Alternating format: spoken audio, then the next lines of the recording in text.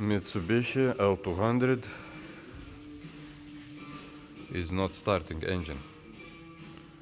Fault, if you normally turn, is no fault.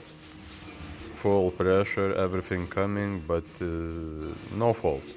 But if we try with start gas here with some spray after engine starting, and after is coming fault P0336 crankshaft range position sensor.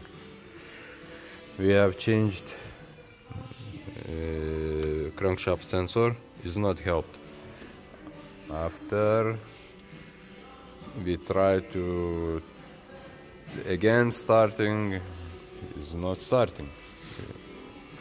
As I say, full pressure is very nice, but it's not opening injector, because we open one glow plug and see is no fuel coming out.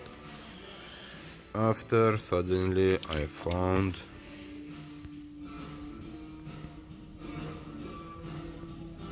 maybe you can see one tooth is missing